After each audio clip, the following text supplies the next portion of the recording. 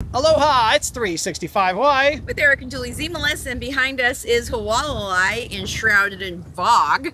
And that's what this video is going to talk to you guys about. We're going to talk about what's story right now with where's it coming from, how long we think it's going to last, how it affects people here, how it affects us. And for all of you that have never seen it before, what is it? And why is it a big deal? Right, and we're going to give you, all of you, in this video, you're going to learn all about fog.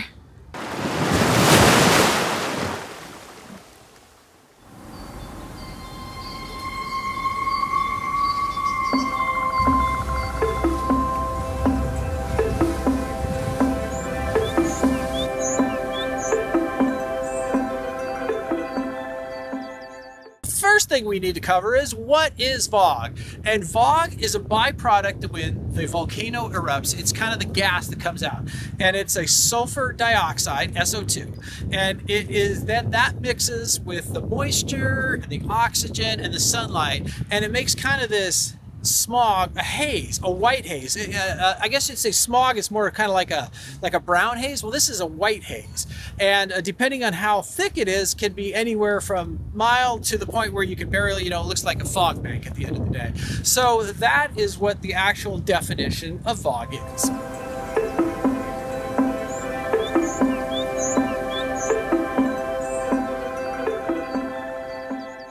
So now the next question is it dangerous? Right, so if you guys are actually at Kilauea and there is an eruption and the wind turns direction and you get that SO2 right in your face, yes, it can kill you. And so a lot of the times when you go to Volcanoes National Park, it'll tell you if there is a wind advisory that also goes into an air quality problem. And yes, if you get trapped in a fresh bloom of this SO2, you're probably going to have health problems. But what happens here in West Hawaii, it kind of, it goes almost 200, 90 miles to here. And what some people figure out is the fact that the irritants of the SO2 go into your lungs, and some people find it very irritating, especially those with lung issues.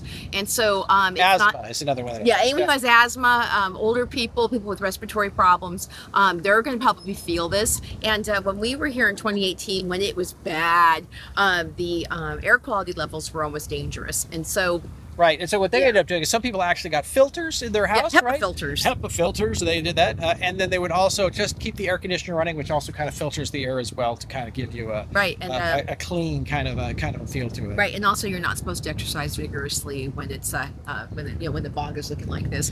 But the thing is that, real quick, is the fact that you can actually track the SO2 and the fog quality for the air quality on a variety of different apps.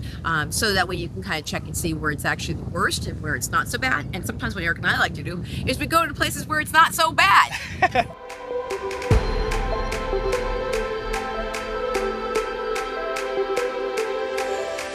Okay, so you might recognize this is the Kona Pier, and this is usually where a lot of people come who are getting off the ships and they're seeing Kona for the first time.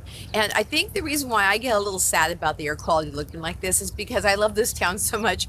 I almost want to apologize for what they're seeing right now. I know that it's just nature and these things happen, but when you come here and you're expecting the blue water and the blue sky, and you get a muted experience, it's kind of like all wham. So all these people who have yet to see Kona, maybe on your way here, hopefully the skies are going to improve. But know that, yes, this is part of nature. It is what Pele does, and you enjoy it anyway, right? A benefit of the fog is, since it kind of diffuses the sun a little bit, one, it's not so hot. And number two, it's not so bright on your face, which as us people that have a prone to skin cancer, that's a good one.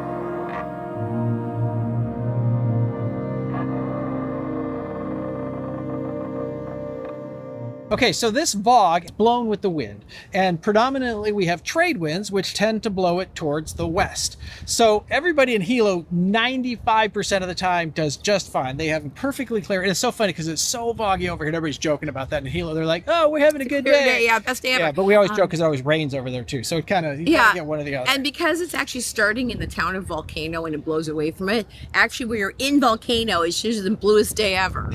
but it shows up here in Kona a Right. lot. So then what happens is as these trade winds blow around, they hit the volcanoes and kind of wrap around, and it brings it right into Kona. Right. Okay. And so as it's coming to Kona, and it has an elevation, and it's usually about 1,000 feet is where it sits at, and so it just kind of rolls in. So it's kind of like a big. It's voggy everywhere. It's really bad, right around 1,000 feet. Yeah. Rolls over, and it goes all the way to Palisades, which is sort of the end of Kona there, and then kind of drops off is where it is. But it is that is where you're at. Now the question is, what happens when you go up north? How's Waikoloa? Well, get this. So when we were here in 2018, what we found out was in the morning, Kona got most of it. In the afternoon, as those trades continue to bring it up, you are going to get it in Waikoloa, and you're going to get it up. But it usually stops before Waimea. So it's usually, again, just in actually West Hawaii that you're going to see more of this. Right, and you go way north, you go all the way up to Hawaii, and it's not there at all. The winds, the trades are blowing completely differently up there. So that gives you an idea of where it's going to be. So wait, I got to show you this. This is look at this. Right before us is The body glove. It's the body glove that's coming in. So and those people probably just had a nice time. I think they're going to dock right where we're coming. Yep.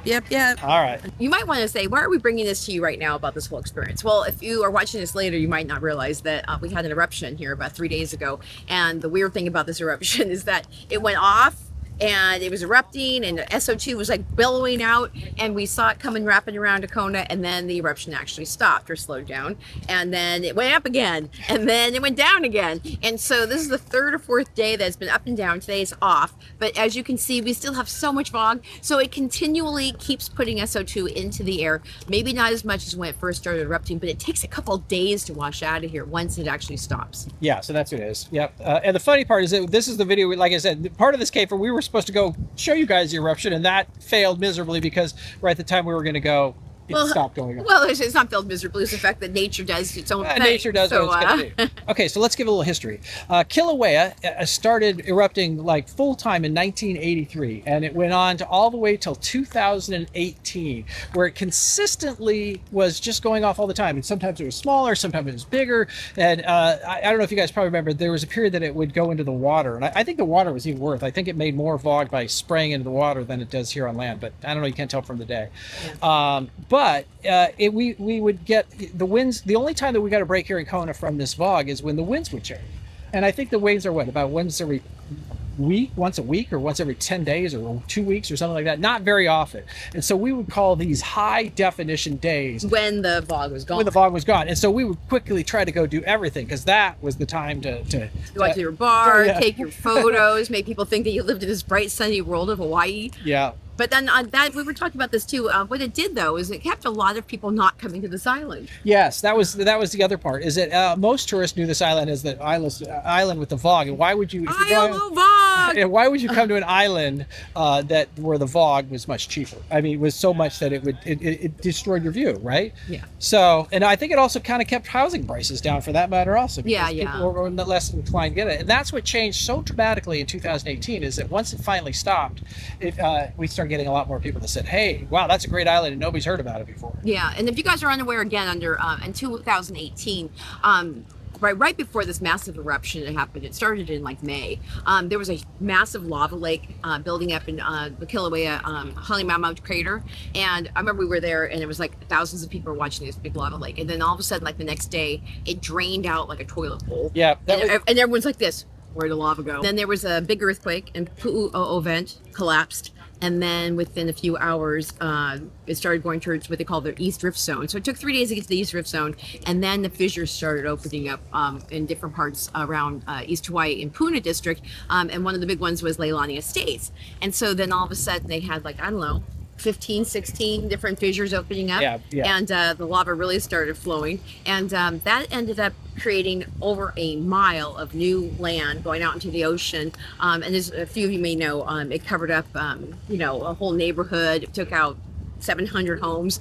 But when that lava flow went into the ocean, that's when it was the worst. Then they had this thing called haze, and that's the haze and the lava, and it came over here and really was like the worst. And so then it ended at August 3rd, and it just went one day, just done. And then we had these beautiful days after that. In fact, 2020 was probably the best year because we got a chance to not have the tourists and we had the best air quality. And so this, what we're seeing today has happened now since then, where we get a little on, a little off eruption aspect, and really we haven't had more than like 21 days of a straight eruption. It's been off and on, and my personal theory is I think that so much of the magma left that it doesn't build. It takes so long to build it back up, and even if we have an eruption, it's a small eruption because they can't build that much lava back up. Yeah, even though this one's been weird, it has blown out and then it actually sucked itself back in, blown it out and sucked it back in.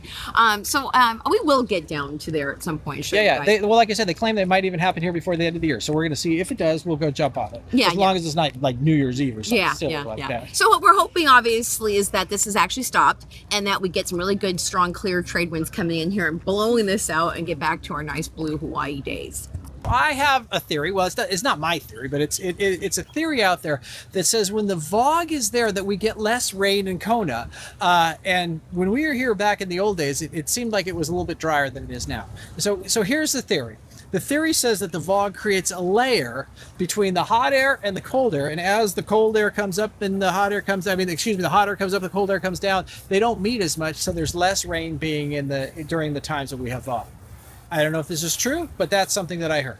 Okay, and on the other side of Mr. Weatherman over there, I have actually heard that the fog actually seeds the clouds, which causes more rain to come in. And I'll tell you though, you guys, when you look at the mountains Eric's going to show you, it looks like a rainstorm is already happening up there, but that's not the case. The clouds have come in. Was it because of the fog or because this time of year? We're not too sure. So if you guys have an opinion on the fog affecting the weather, drop them in the comments. It'd be interesting to hear what you had to say. Okay, I was sort of surprised when we started talking about on how many different things there are in fog that we ended up talking about. I thought there'd just be a couple things like, it's just about fog, but there's actually a lot. Yeah, so hopefully that we've given you guys a good general overview of fog, my nemesis, and also the fact that you know what, there's classic better days ahead. So we are excited for people who actually came to the island during this holiday season to go to Volcanoes National Park and see this, and hopefully while they're still here, we'll get some clear air too. Yeah, it should calm down after a little bit of time here. Yeah. When the winds actually just blow it all away. Yeah. So we are also filming this for our other YouTube channel, our 365 Hawaii Real Estate Minute. So if you do care about real estate and buying on the island and understanding the nuances about real estate here, go check us out over on that side too and subscribe. And then also, feel free to join our ohana at 365hawaiiliving.com. And also, if you'd like to volunteer or get involved with the community, please join our Kona Noobs group. Yeah, we've got a lot of stuff that they can talk about, join, think about, and do everything like that. Yep. And I'm always coming up with great ideas for you guys that do volunteer work, and I'll tell you guys more about that next time we meet. So, okay, you guys, happy New Year and Merry Christmas, and we'll see you on the other side. Aloha.